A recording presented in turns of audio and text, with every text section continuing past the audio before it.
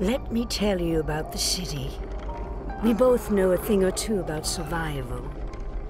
We have grown old together. Time and time again it has been brought down, only to rise from its own ashes.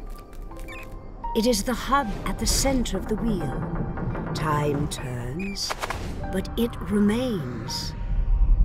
And stone upon stone, bone upon bone, it always comes back to us.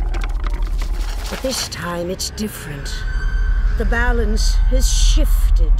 The wheel has loosened from its action.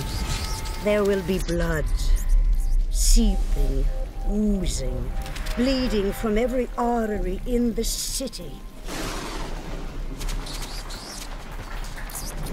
Can it be stopped? Was it an empty hand without a sword? A bow without an arrow? But still, there is one who may yet be the key.